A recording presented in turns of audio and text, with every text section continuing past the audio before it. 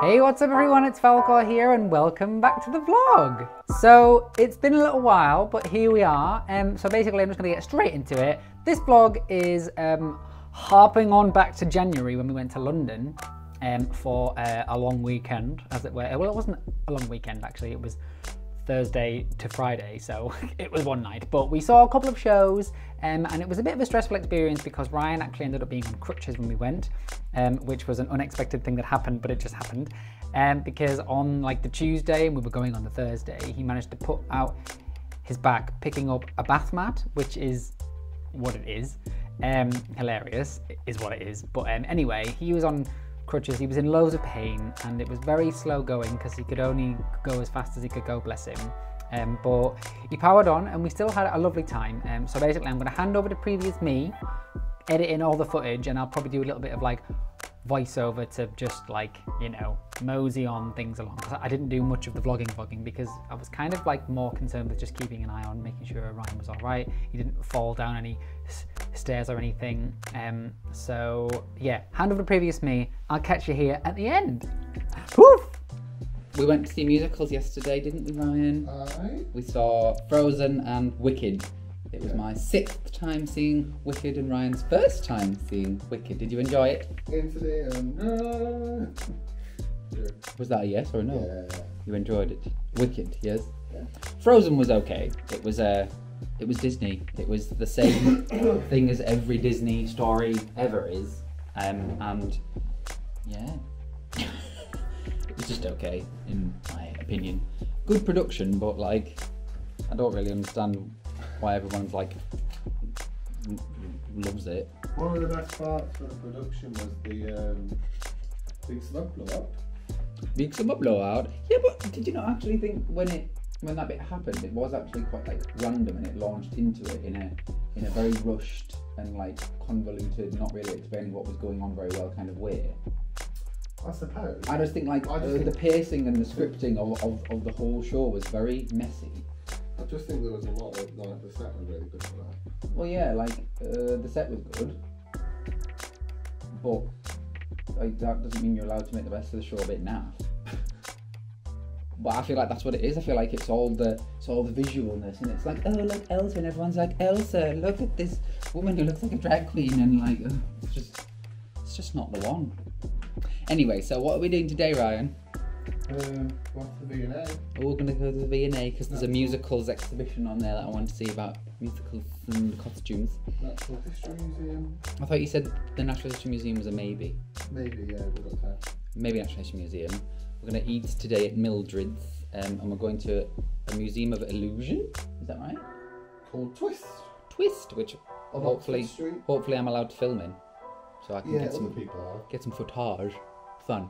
So come with us now on this journey in London.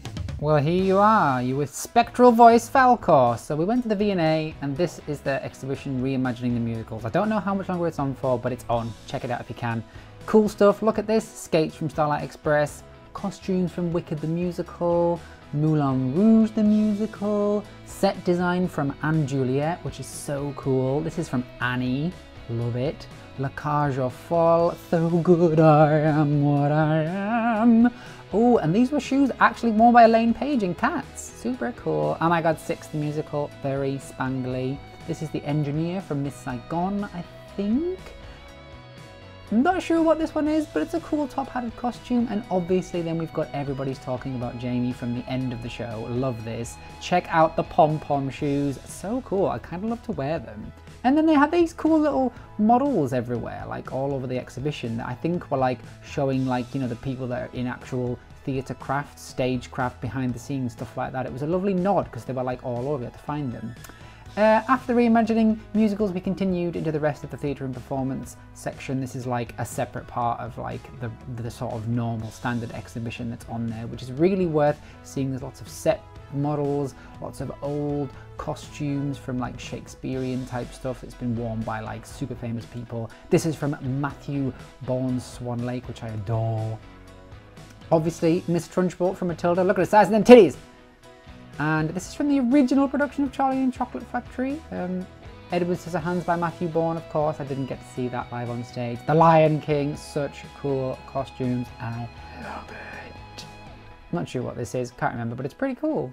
It's like some sort of a devil. And of course, Joey from Warhorse, which actually was a production that I didn't really like, oddly enough. Anyway, moving on, we went to the Natural History Museum. This is the outside, but we didn't actually enter through this side. We entered through the other side where you are faced with this. Through the earth we went, and yeah, we found Beryl. Who knew Beryl was a rock, which I found slightly fascinating, intriguing, but yeah, there was this weird earthquake simulator thing, which I'd never seen before. Ryan looks thrilled, as you can see. I didn't want him to go in it because I thought he was going to put out some more of his back by like being like kind of wobbled around, but it was fine. It wasn't actually that big of a deal, but just seemed a bit like random and ever so slightly underwhelming, I'm not going to lie. There's a lot of parts of the Natural History Museum that I'm feeling are a bit like tired, run down, but look at it, it's such a gorgeous building. It's worth seeing just for the building in a way. And of course, no trip to the Natural History Museum would be complete without visiting the dinosaur section and seeing the old T-Rex, of course, which is still pretty cool, but as I say, the rest of the dinosaur section is just feeling a bit old, tired, past its best, if I'm honest. It could do with some sort of refresh, I don't know. But anyway, moving along. So after this, later on, we went to check out the Twist Museum, which I think is like a pop-up / temporary thing, which is all kind of like visual illusions and things like that. So let's go inside and take a look. So this first part was meant to like drain all the colour out because of like the yellow light and the yellow reflections around you or something along those lines. I didn't think it was that great, if I'm honest, but anyway, where did all the colour go? Who knows? And yeah, like I say, it was just lots of like visual illusions, things like that. I'm gonna say it was a little expensive for what it is, but it's probably worth seeing if you're into that. I think it cost us like £26 each, and bearing in mind like it was like a weekday, we went on a Friday, so you'd think if there was such a thing as like off-peak that this would be the time for it, but who knows. You'll have to check out the prices for yourself online. It's the Twist Museum, so go look it up. We saw it from the TikTok and we wanted to go check it out too. But there was lots of cool things in it anyway. It really was worth going to see. Like I say, I just wish it was a little cheaper. But there was like things from just like mirrors to like more sort of like technical visual installations. This one was pretty cool. You sort of put your head in it and it like was all like kind of curved and mirrored, that gave this sort of infinite effect, which was then kind of cool. You can see I was excited by that part. Very, very fun. You know, these infinity boxes that's done with mirrors, we've all seen those sort of things before. These were cool. So like the cone in the middle reflects the outer image to make it like come in to like be the whole image, which I thought was really kind of funky. This was just one of those random like endless like kind of mirrors, also not that great to be honest. This is quite an old illusion, I think. This makes you think of like The Haunting or something along those lines. This one was a little more of like a technical one. You would like hear pouring water and you had to guess which was hot and which was cold. I didn't really manage to get either of them right, so there you go.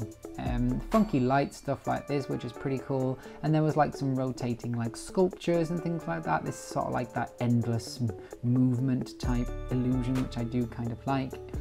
And we continued on through. I'm not really sure what was going on here, to be honest. There wasn't like a great deal of a description. This reminds me of things you used to get like in the Daily Mail when I was a kid. We went into this kind of weird curvy room thing. It was just like had a wonky floor and a mirror, so yeah, you know, is what it is. But then, oh, and if you stand exactly here, it looks like you're under the water, apparently. That's what we did. But this one was quite cool. It's like a forced perspective room because it's all on like a bit of a slant. So like if you stand like over in the corner, it makes you look like super tiny. And if you stand further up, you look like huge. So that was kind of interesting. I liked it, but yeah, it was just quite an expensive thing to do, I suppose. But if you do have the money and you want to go along to see it, I think it is worth actually seeing. So that's kind of it. That's the end of our London trip, and let's go back to in real life me instead of spectral voice. Whoa! Well, there we go then. That was our little trip to London. I hope you found that interesting or enjoyable. So yeah, the Reimagining Musicals exhibition at the Victoria and Albert Museum is running until November. The I think it's the 27th, the end of November, basically, this year. So there's plenty of time to catch that, hopefully. And the Twist Museum, I think at the moment, is like currently booking up until the end of April. So not a long time, but it may get extended, who knows. But either way, they're both worth seeing if you ask me. So that's it. I'll catch you in the next one. Thank you very much for watching, okay? I love you. Goodbye. Mwah.